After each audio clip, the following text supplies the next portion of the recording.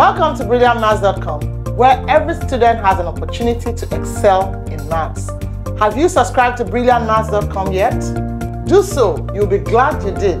There are lots and lots of resources for primary and secondary school students. You have an opportunity to improve your grades. Today's lesson is actually taken from Brilliant Maths Module 2.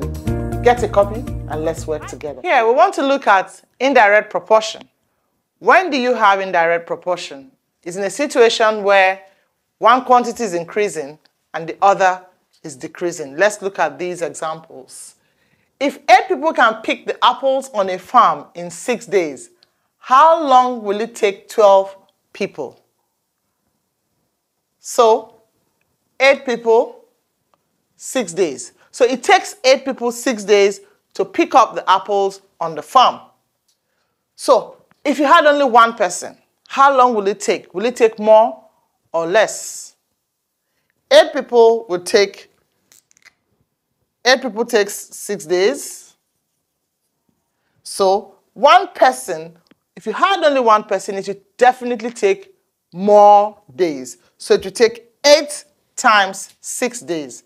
So one person will take 8 times 6 days. So one person will take more. What if you have 12 people? 12 people will take less days than one person. So you divide 8 times 6 by 12. So that will be 12 people will take 48 over 12 because 8 times 6 is 48. So 48 over 12 days. So 12 people will take 48 divided by 12 days. And 48 divided by 12 is equal to 4. So 12 people will take 4 days.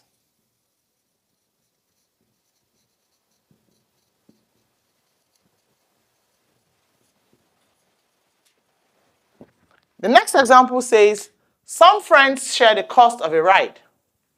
If there are 3 friends, it will cost $18 each. How much will it cost if there are 5 friends? So the total cost of the ride will be $18 times the number of friends, and there are 3. So $18 times 3 is the total cost. So total cost of ride is equal to $18 times 3. 3 times 8 is 24, carry 2. 3 times 1 is 3. So it will cost $54.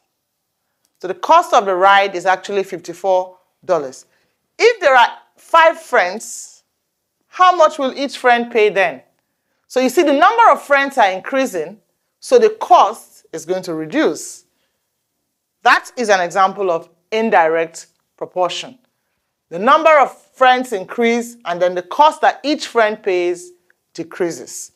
So if there are 5 friends, each friend will pay 54. That same total cost will now be divided by 5. So 5 into 5 is 1.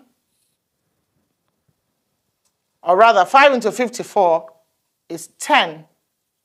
Remember, 40 pence. 5 into 40 pence is 80. So each of the 5 friends will have to pay $10.80.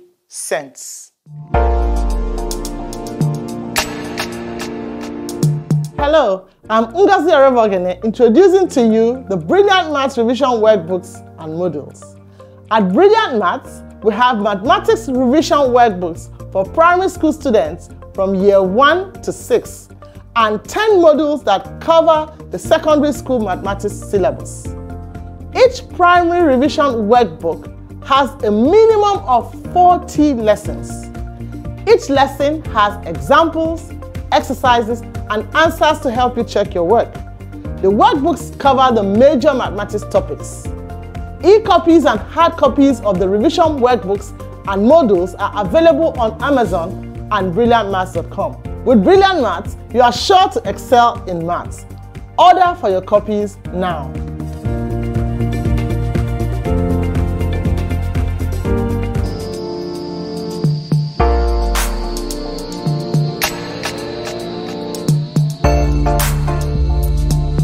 In this example, we want to learn how to calculate rates.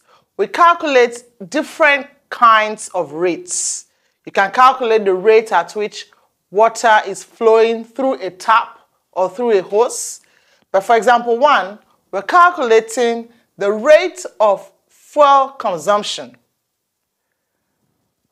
It says a bus consumes 110 liters of fuel when it covers a distance of 149.6 kilometers. So when the bus travels 149.6 kilometers, it would have used up 110 liters of fuel. Then the question is, find the rate of fuel consumption in kilometers per liter. Km/L is kilometers per liter. All right, so what do? We write down the information that we have already. 110 liters travels 149.6 kilometers. So, assuming you have only 1 liter, what distance would the bus cover? So you divide 149.6 by 110. So 149.6 kilometers divided by 110 liters. And that gives us 1.36.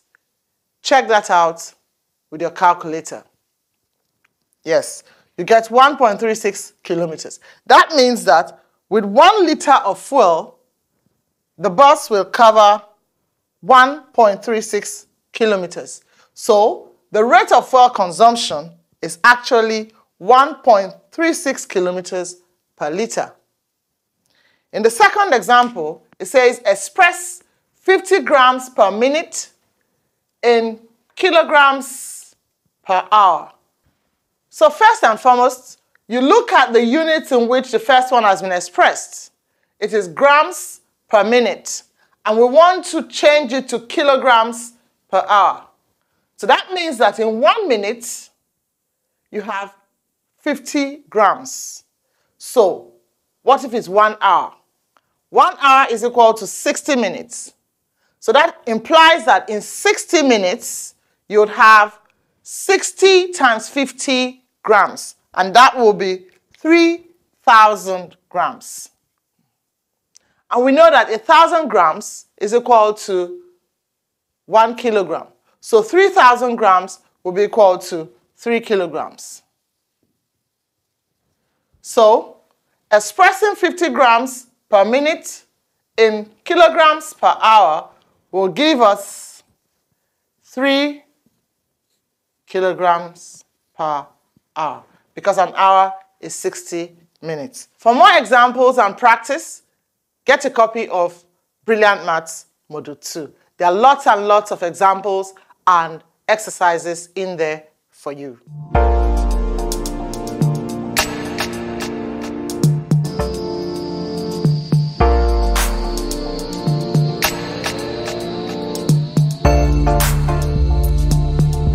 Solve problems that involve distance, speed, and time. There is a distance, speed, time triangle, which makes it very easy. So on top of the triangle, we have a D, and then S and T. Look at how it works. If you want to find distance, distance is speed times time.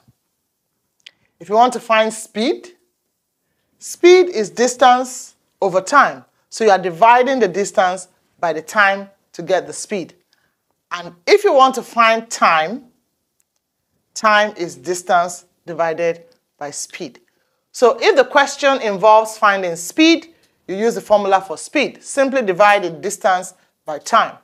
If the question involves finding distance, you multiply the speed by the time you have been given.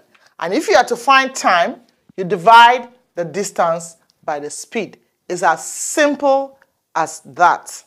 So example, find the average speed of a car that travels 40 kilometers in 2 hours, 30 minutes. Time should be in hours. So convert 2 hours, 30 minutes to hours. That becomes 2.5 or 2.5 hours. And then the formula for speed, speed is distance over time. The car traveled a total of 40 kilometers. So that's the distance. Speed is distance over time. Make it a habit to always write your formula so it will stay with you. You will never forget. So the distance, the total distance is 40 kilometers over the time taken is 2.5 hours. So the speed, if you divide that, 40 divided by 2.5 will give us 16. So the speed of the car is equal to 16 kilometers per hour. So that means that the car travels 16 kilometers every hour. So let's see. Let's try to check that. If it travels 16 kilometers the first hour, plus another 16 kilometers the second hour, 16 plus 16 is 32. So in 2 hours, it travels 32 kilometers, plus, remember this is a check. In 2 hours, it travels 32 kilometers. And then in half an hour, which is 30 minutes, it will travel 8 kilometers. So in 2.5 hours, it actually travels 40 kilometers. So our speed is correct.